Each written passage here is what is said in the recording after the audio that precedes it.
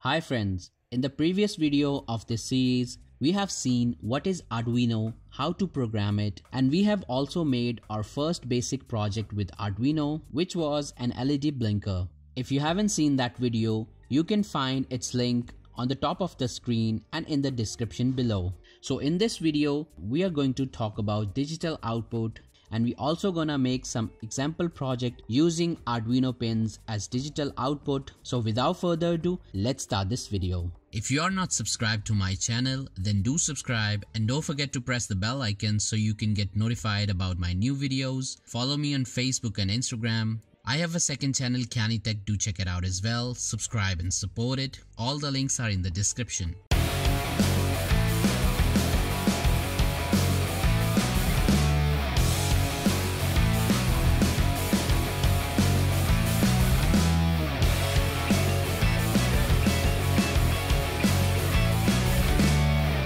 In the previous video, we have made an LED blinking project and upload the example blink code to the Arduino. So let's have a look at this code and see how it works.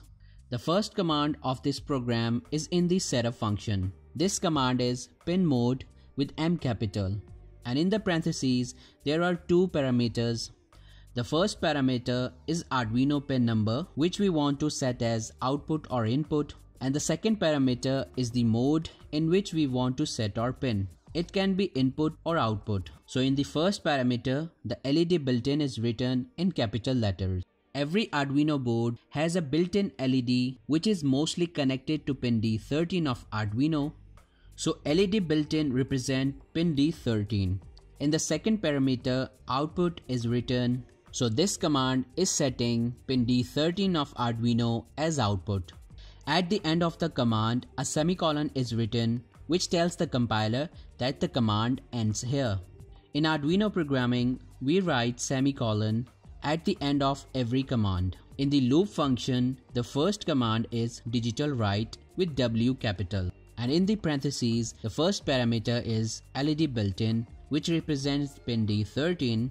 And the second parameter is high, written in capital letters. So this command will set pin D13 to high.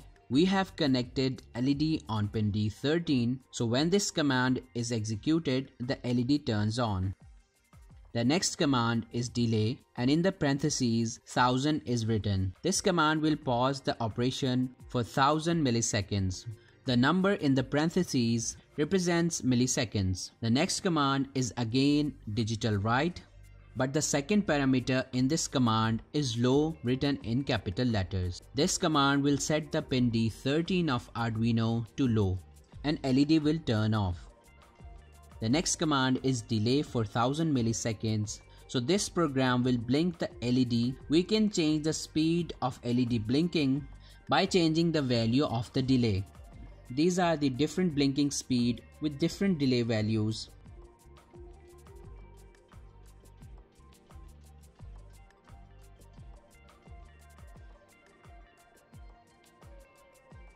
We can also change the LED pin by changing the pin number. Let's connect the LED to pin D2 of Arduino and change the pin number in the program. So in the pin mode and digital write command, the first parameter would be 2. Let's upload the code to the Arduino and test it.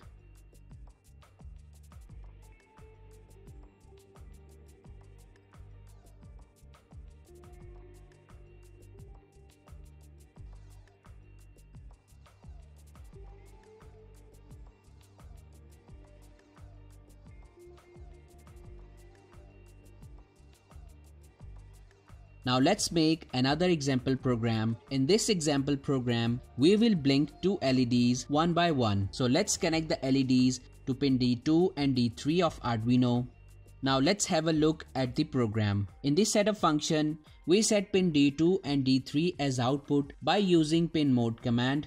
In the loop function, first we set pin to high, and then there is a 1000 millisecond delay, which is equal to 1 second delay. Then we set pin D2 to low, then there is another 1 second delay.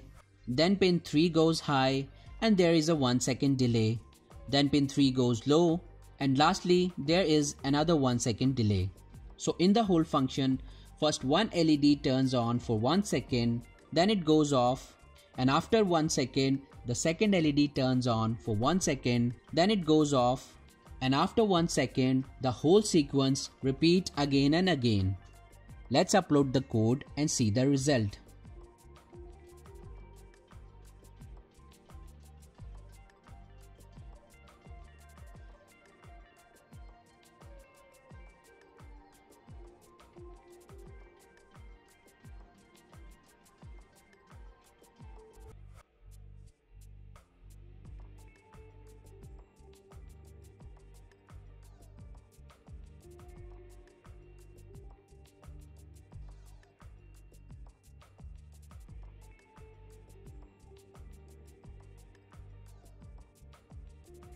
Now as you can see, we can control LEDs with Arduino, but sometimes we need to control different devices with Arduino. Those devices can be lights, motors, and many other devices.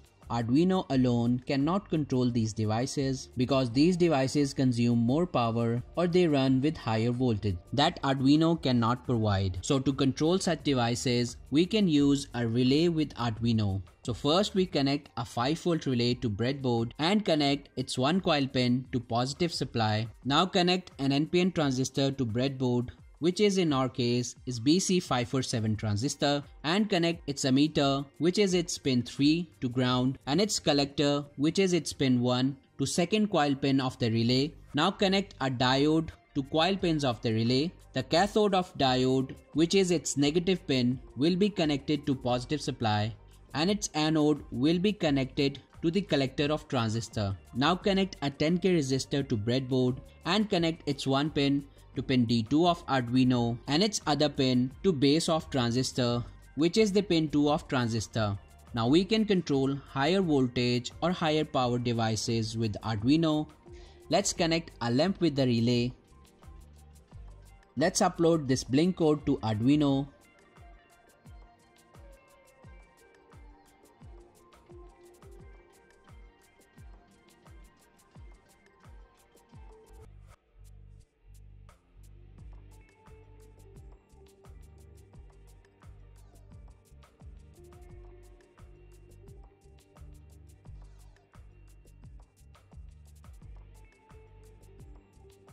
So that's it for today. I hope you have learned something from this video. More videos like that are coming soon. So stay tuned and I will see you in the next video.